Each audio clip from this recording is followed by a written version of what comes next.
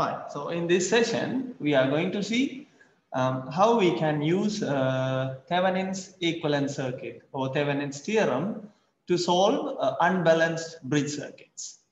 Right. So hope all of you have solved balanced bridge circuits, which are Wheaton bridges. Right. It is very simple to solve as you have no current through the branch. But now we are going to solve unbalanced bridges using Thevenin's theorem, right? So yeah, I'll go with an example, right? So let me draw a circuit diagram. So I have a DC battery of let's say, sorry, right, of maybe 10 voltage, right? And then I have my bridge circuit here.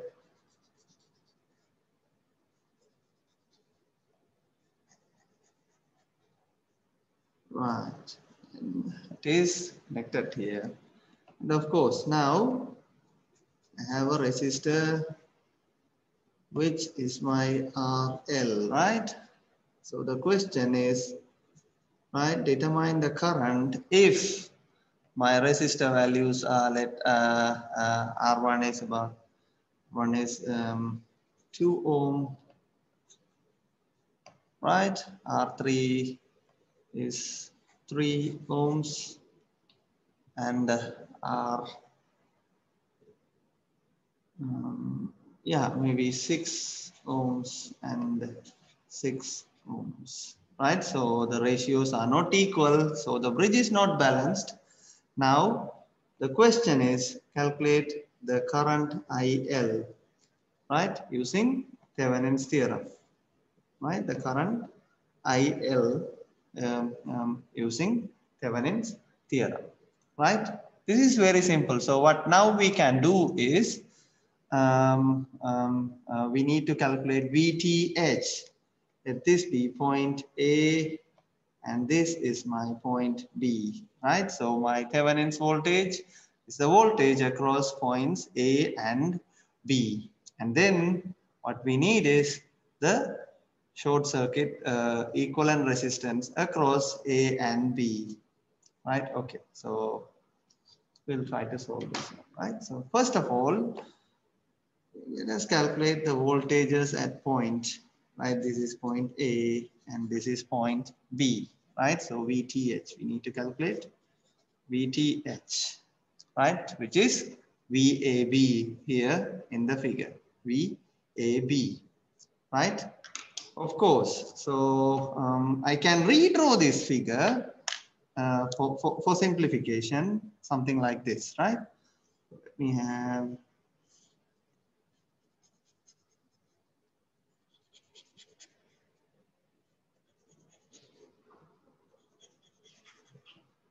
right. So this will be my simplified circuit. So minus, this is 10V, 10 voltage. So 2 ohms, 3 ohms, 6 ohms, and 6 ohms. Right. So exactly both the circuits are same. Now I have my point A here and point B here, right? So VTH is first we need to open circuit the load resistance RL. Okay, let RL be 10 ohms, right? RL equals 10 ohms, right? RL equals 10 ohms. So just open circuit RL. So the circuit will be something like this, and we need to calculate the voltage across points A and B. Right, look at here. So now we have 10 voltage, right? So we have a potential divider here with 3 and 6. Here we have a potential divider with 2 and 6.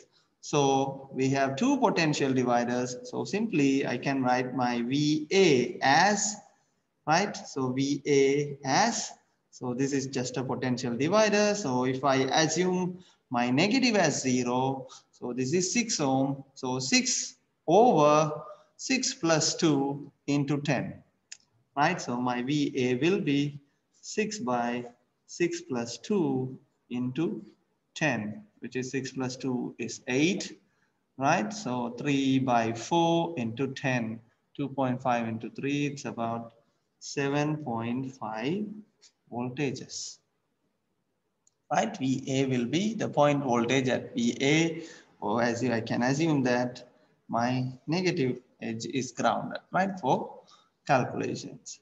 Right now, VB will go for VB. Again, VB is a potential divider with a resistor,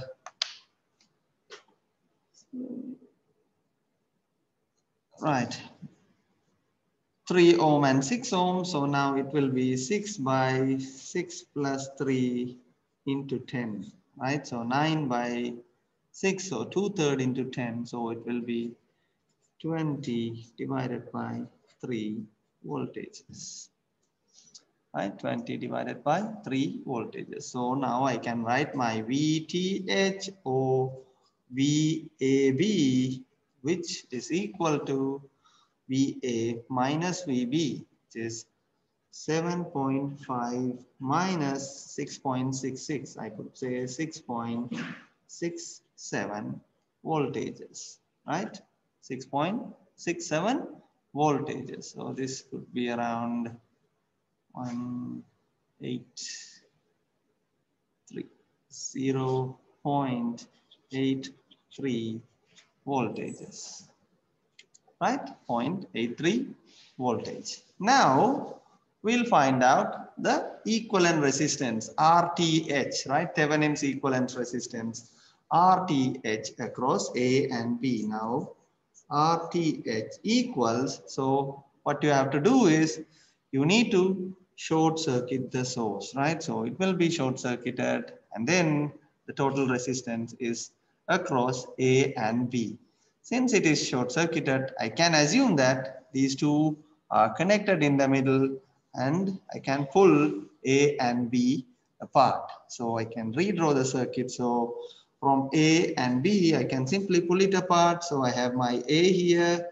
So 2 ohm, and then 6 here, 2, 6, and then that is short circuited, right? That 2, 6 junction is short circuited. And then I have 3, 6, right? So this will be my B, right? 3, 6. So 2, 6 in series, sorry, in parallel, 3, 6 in parallel, and again those two are in series. So this one will be 2 into 6 divided by 2 plus 6, 8, plus 6 into 3 divided by 6 plus 3, right, which is 9, right? 18 by 9. So 2 into 6, 12 by 8. It becomes 1.5 plus this becomes 18 by 9, 2, which is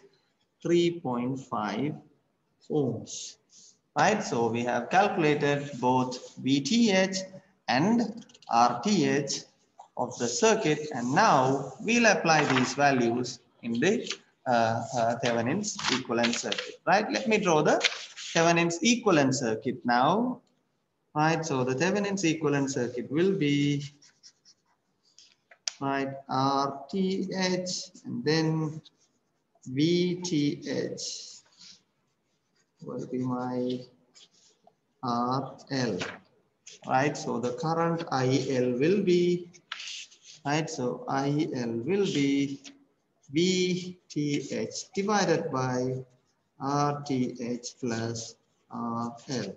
So VTH, what we found is 0.83 divided by RTH is 3.5 plus RL is 10 ohms, right? So it will be 0.83 divided by 13.5 amperes, right? So simply the current through the circuit will be 0.83 by 13.5 amperes.